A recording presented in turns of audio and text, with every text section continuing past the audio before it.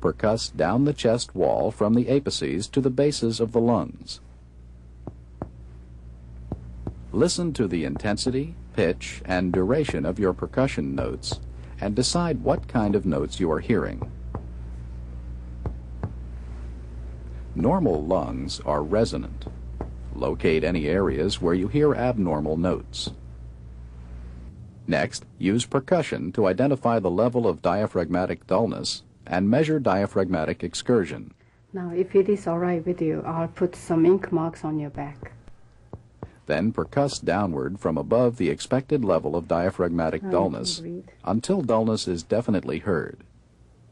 Mark the level of full expiration. This time, breathe all the way in and hold. Next, have the patient inhale deeply and hold it in. Then percuss downward to the level of dullness at full inspiration and mark it. Now you can breathe.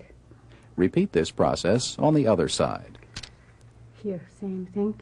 Breathe all the way out and hold it.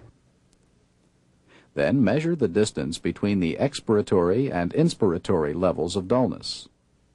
The distance is normally 5 to 6 centimeters.